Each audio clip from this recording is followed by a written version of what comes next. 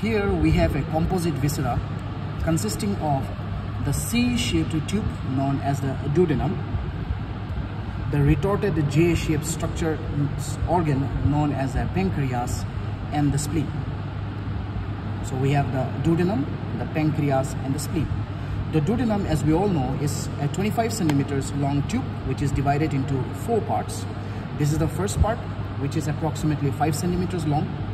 This is the second part, which is approximately 7.5 to 8 centimeters long.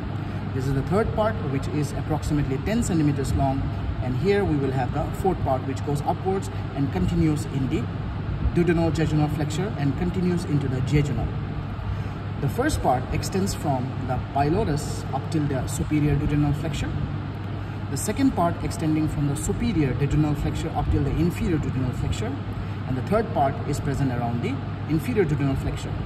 The location is basically present from L1, L2, and L3. In this lecture, I will be showing you the interior of the second part, which is very much important. So if you can see the interior of the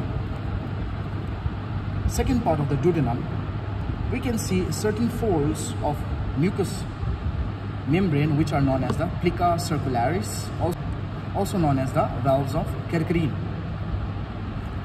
Here we have the pyloric end. So from pyloric end, approximately like 10 centimeters below, you can see the opening which is known as the major duodenal papilla. This is an opening in which the main duct coming from the pancreas, known as the duct of the Wirsung, along with the bile duct, will open into the second part of the duodenum. Okay, so this is the major duodenal papilla where the bile duct and the main pancreatic duct will open. Now, just above the major duodenal papilla, you can see that we have a fold of mucous membrane just present above it. This is known as the plica semicircularis, also known as the monk's hood. This is known as the monk's hood. And the lower longitudinal section, this is known as the plica longitudinalis. So we have the plica circularis, the plica semicircularis, also known as the monk's hood, and the plica longitudinalis.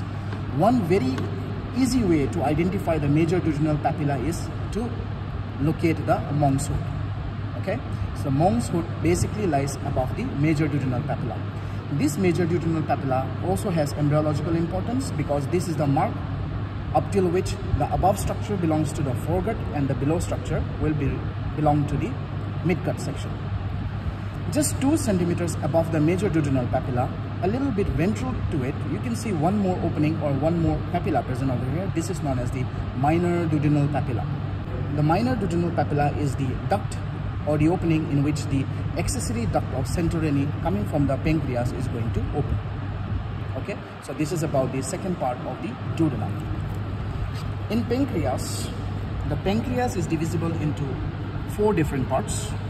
We have the head, this is known as the head, which is basically present around the concavity of the C-shaped duodenum. This is the head, consisting of the anterior surface, the posterior surface, the superior border, inferior border, right border, and the left border, and one process known as the uncinate process. Now, many students get difficulty in identifying the uncinate process.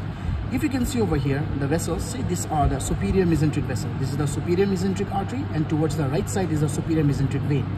If you lift the superior mesenteric vessel, the structure that you can see downwards, this is known as the uncinate process. Because we know that the mesenteric vessel, the superior mesenteric vessels are present anterior to the uncinate process. So this is basically the uncinate process. So this is the head, this is the neck, which will extend from the right margin of the portal vein up till the left margin of the portal vein. So this is the neck of the pancreas. Towards the right, this is going to be the head, this is the neck, this is the body, right? This is basically the body. The body consists of 3 borders. We have the superior border, we have the anterior border, and we have the inferior border. How do you identify the superior border? It's very easy. You can trace the splenic artery over here. The splenic artery is present on the superior border of the pancreas. And lastly, we have the tail of the pancreas, which goes into the hilum of the spleen through the linorenal ligament. Then we have the spleen over here. The spleen consisting of the diaphragmatic surface and the visceral surface. The anterior end present over here. the posterior end, the superior body, the superior border having notches, the inferior border, and the intermediate border.